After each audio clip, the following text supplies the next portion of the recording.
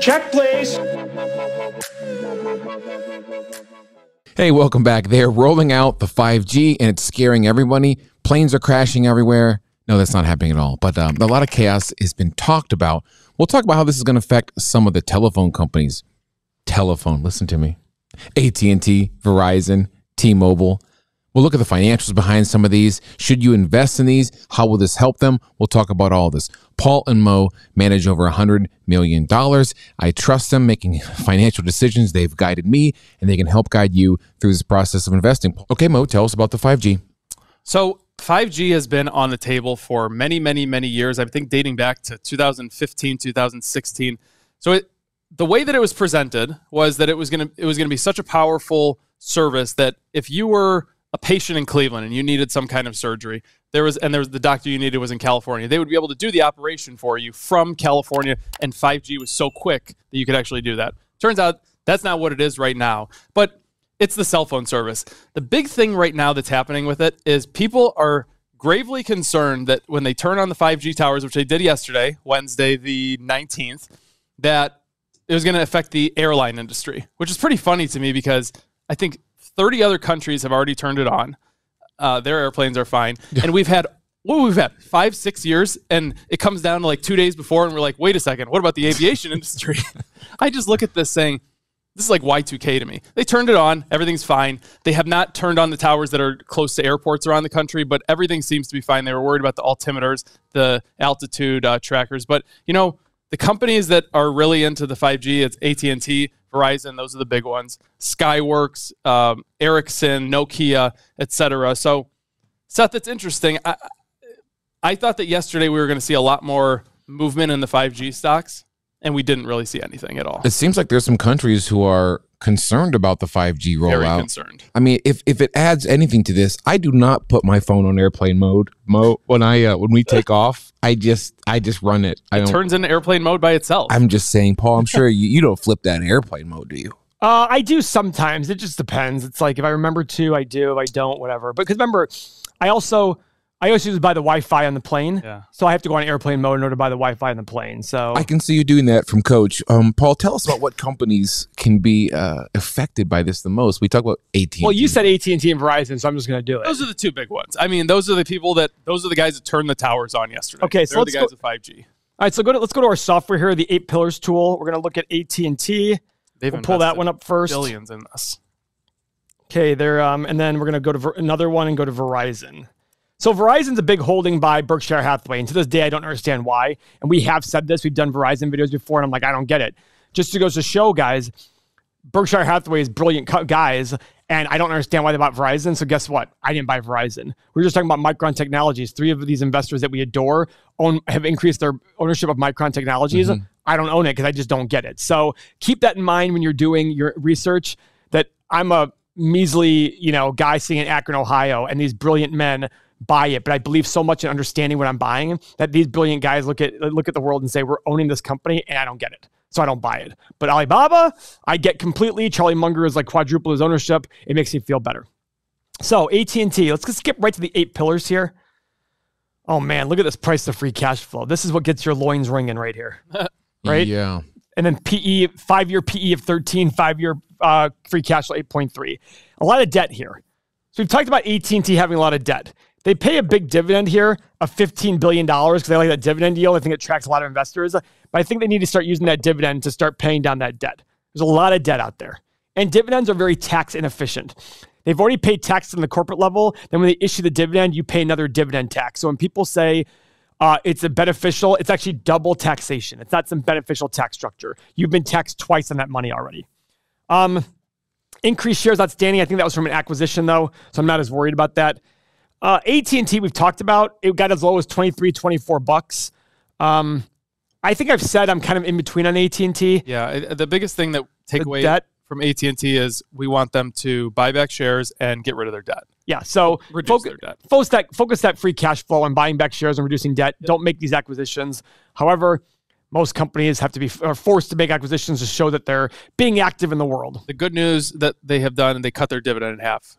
I think you said it, but I did not say that. That is something that makes me think they're moving in the right direction here. Okay, let's go to Verizon. Ridiculous. Verizon 8 pillars. Oh my lordy. Same sitch with the debt. So the 5-year free cash flow is 35. The 5-year PE is 10. We want these numbers being pretty close to each other. I don't know why they're so far apart. So one of the things I would do if I was doing research is say, how is their free cash flow so low compared to their 5-year PE? Shares outstanding is up a little bit. Look at this debt level. But their free cash flow is down a lot. So this tells me right here with this debt level so high, we calculate the debt level based on free cash flow. So with the debt level so high, there's no way there must have been some weird year of free cash flow. So I go to the cash flow statement. Oh, guys, can I just tell you, and I'm not saying it to brag, like I looked at those numbers, focus on this channel and just ingrain yourself in this. I immediately said, something's got to be wrong with this free cash flow, that the cash flow numbers, the debt numbers so high and the free cash flow. Look at this. Last year's free cash flow plummeted. They went from $20 billion to negative $22 billion. Why? Big capital expenditures here.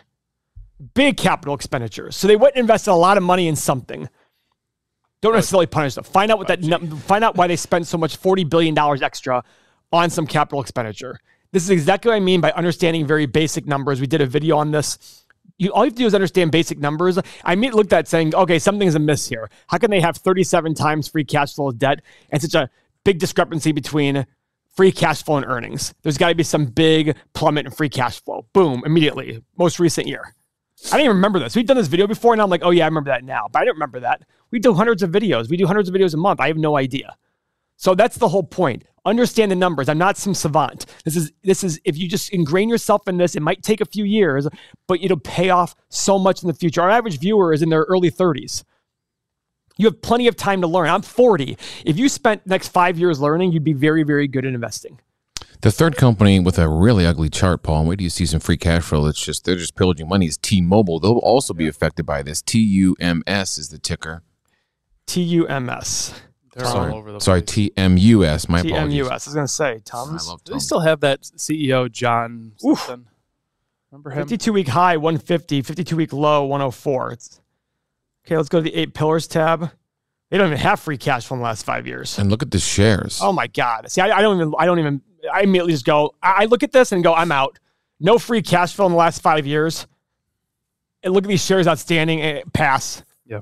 I don't even, to me, it's just too hard to understand. I don't even want to look at it. So let me remind you as a viewer, there are many, many, many channels that say you need to be first reading 10Ks. You need to be listening to conference calls, even if you want to gain any understanding, almost to the point where you need to be on the executive board for T-Mobile. And our channels, thank you, Paul. I mean, look at this. Guys, I look at this immediately, and if you'd gone to understand the company first before you did it, in a half a second, I go, I'm out.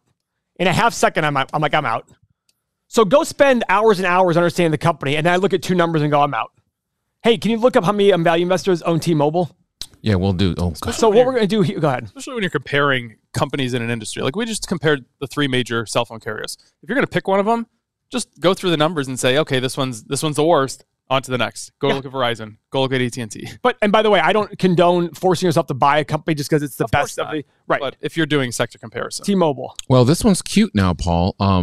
Warren Buffett owns it at a small. But look at all the people T-Mobile? who actually. This is TUMS, T-Mobile, right? T-Mobile. Look at this. So you've had a lot of shares in the last 6 months. A lot of people are selling off their T-Mobile. David Tepper. But actually, some people are actually adding to this. Interesting. So all right. Well, that's good. Good for them. I don't get it. I'm out. And that's the key, as Warren Buffett would say. If you have to question what your circle of competence is, what's you're the total already ownership percent right here? Percentage of all portfolios, 0.227. 0.227% of all their portfolios in T-Mobile. That's a blip, guys. Yeah. That's if you have here's how big small it is. If you have $1 billion fund, it's $2.2 million of $1 billion. Is that giving you a lot of confidence? Nope. So finally, I had a conversation with someone yesterday about AT&T, and they said something to the effect of, why would I ever buy AT&T? It hasn't moved in 25 years. I literally would have made no money. Can you explain that question?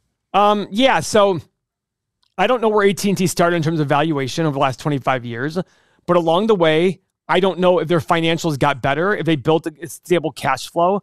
If they're undervalued, though, you have to be patient sometimes. Like, I agree with you. It's frustrating. You've gotten a dividend along the way.